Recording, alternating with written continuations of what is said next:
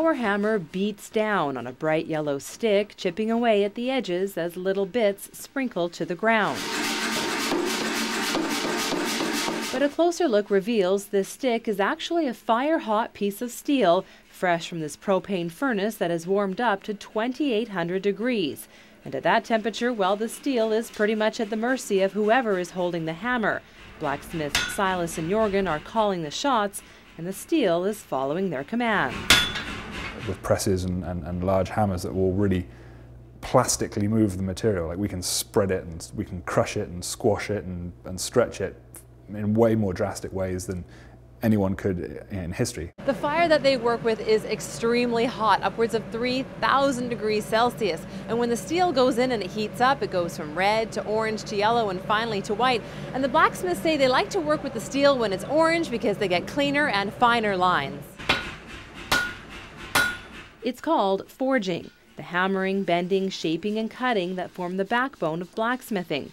And while this all may look and feel like it's happening halfway around the world, what's taking place in this Metchosin workshop may surprise you. It's very rare that you get to have a big team blacksmithing project like this, where, you know, 100 years ago, every blacksmith shop had like 8 or 10 or 50 really skilled, highly skilled blacksmiths, and they all work together. Silas Maddox and Jorgen Harl are among 9 blacksmiths from around the Pacific Northwest in Metchosin. Blocking out the steps. They're here to create a design that will be displayed in Pearson International Airport in Toronto.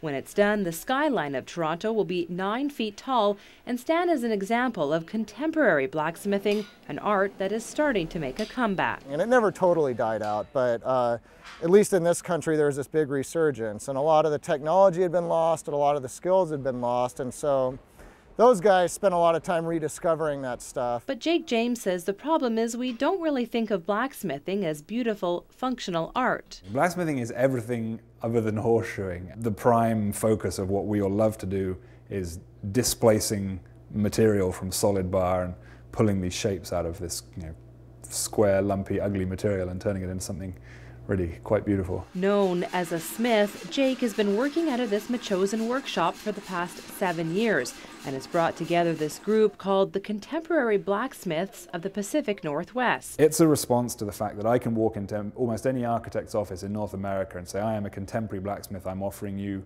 this for your project, and I will generally be received with a blank stare. We're the classic artists, we're great creators and we're great forgers and designers, but when it comes to promoting and running our businesses, we generally struggle because we're not businessmen. It's a tight community. Many of these blacksmiths have known each other for years, and it's that familiarity that will come in handy on a project like this, and one Silas Maddox describes almost like a dance. It might take a minute or two to get the steps, but once you have that foundation and you really know what's going on, there's very little verbal communication. I mean, we do check in with each other and things like that, but we both are at a level where we can see what's happening and respond.